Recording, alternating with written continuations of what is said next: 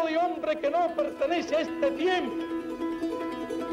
Un modelo de hombre que pertenece a los tiempos futuros. Cuba, a small island nation in the Caribbean, has occupied a disproportionately central place in modern history. That position is due, at least in part, to the Cuban Revolution's fervent nationalism and later Marxist-Leninist policies.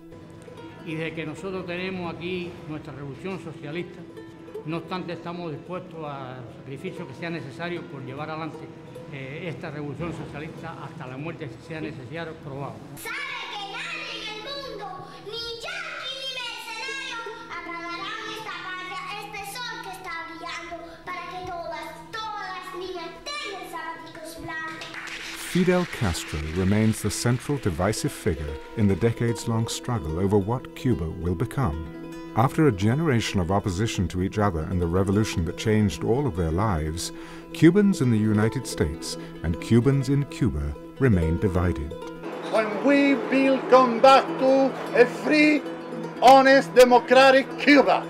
The new Cuba, yet to unfold after Fidel Castro, will surely be one which comes to terms with its half-century history of passionate divisions among its people both inside and outside Cuba, as this island nation journeys from its difficult past into its uncertain future.